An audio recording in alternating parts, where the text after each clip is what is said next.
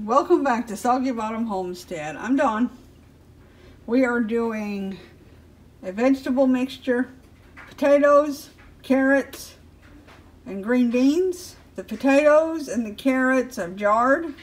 There are two 32-ounce potatoes and one 32-ounce carrots and 2 cans of green beans with salt-free vegetable seasoning. And our pan has been in the oven. It's sizzling hot. Minced onions.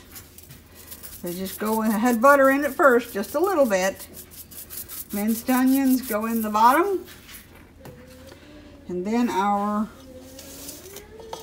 vegetable mixture goes in next. Vegetable mixture is in the hot cast iron skillet. I'm going to do some extra onions on top. Now this will go in the oven, 350 degrees. Stir occasionally until desired, how hot you want it. We'll put some more vegetable seasoning on top too. Don't forget to put your lid on for at least the first 20 minutes and then turn. And then I would do it an additional 20 minutes until you have it as warm as you want it. Very, very hot, 350 degrees cast iron pan. Let's see what it looks like. I'm only mentioning that so you don't accidentally do like I've done in the past and take this off and then reach for the handle. Leave your pad on there.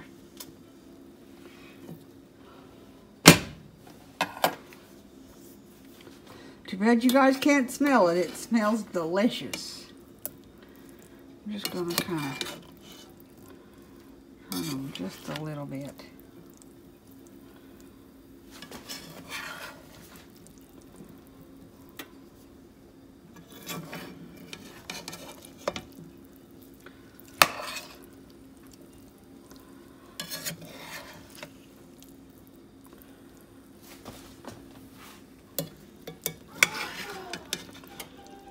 There we go. That's all I wanted to do was just turn them around a little.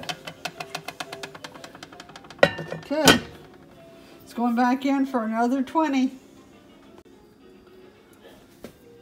This is from some of our canning that was done 10/22. I want to see if I can open this one-handed so you guys can hear what it should sound like. Like so. Do it again.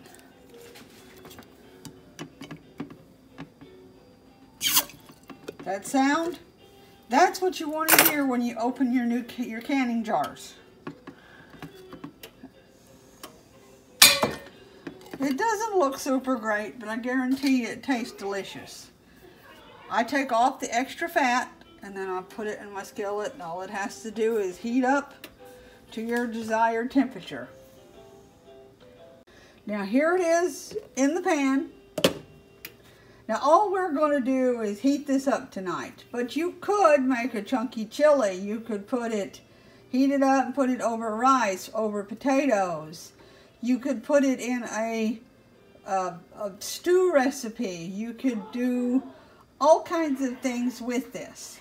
It's really nice to can meat because it cuts down your cooking time drastically. Here it is, all heated up. Now, as you can see, it kind of breaks down, which is fine, especially if you're going to put it on top of potatoes or something like that. As well as, what I'm going to do with this, I've decided, is to drain the extra juice off. And this is our homemade low-sodium barbecue sauce. A double batch makes 3 16-ounce or 3-pint jars. Let's take a look. Again, I'm going to remind everybody, put your hot pad over your handle and make sure there's one on your lid.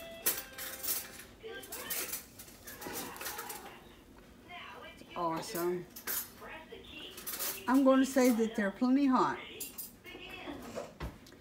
We're going to get started plating this up, and Thank you for watching this video. Don't forget to subscribe, ring that bell and like. Comments, questions, all that stuff in the comment section below. God bless and stay safe.